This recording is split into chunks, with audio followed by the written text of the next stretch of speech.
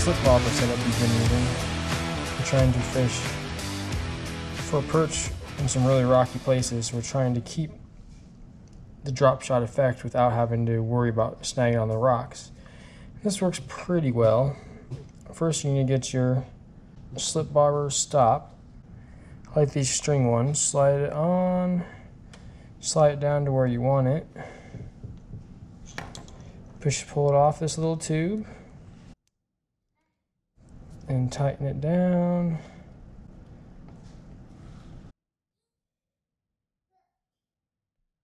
Clip the excess. All right. Clip the excess. All right. Slide that tube off. Now you want to make sure you get your bead on. All right. Slide the bead on.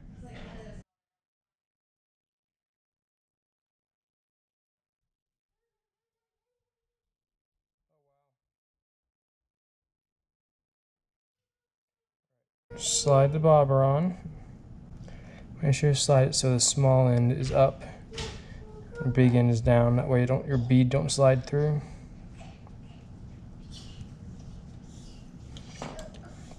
All right. Now I like to put two hooks on. I like to put one hook on up off the bottom about 6-8 inches. So slide it on. We're going to tie a triple turn water knot. Slide the line through eyelet so that your hook is pointing up like this. All right, now you take and loop your line over like so. All right, and then you take and hold your line, and while you're holding the two lines like this, you take your hook. There you go. Spin it 1, 2, 3 times. Then you want to pull your lines tight.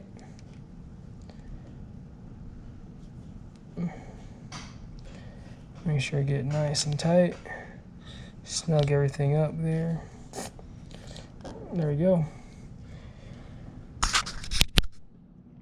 And that really keeps that hook popping straight out. Better than a polymer knot. Then grab, I like to use a jig on the bottom. This jig is a Kinder's 5mm. Long shank, so you can put a plastic on it. Slide it up to where you want it, 6-8 inches. Tie in a polymer knot, so I'm going to slide the line through the eyelet and then back through. All right, now take the loop end, overhand knot, okay, back through. Then when that loop goes through there for your overhand knot, take the loop over the jig and then pull it tight. Clip the extra. All right, now I'm gonna put a little split shot on so we don't have to worry about that bobber hitting our drop shot hook and messing it up.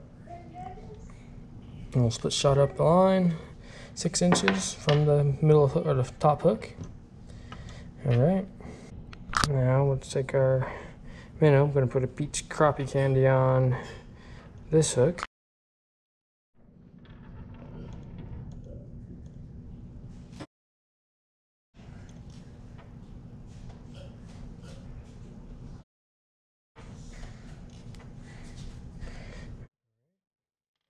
Pete's, now we're going to take Pete's Dominator craw for the bottom jig.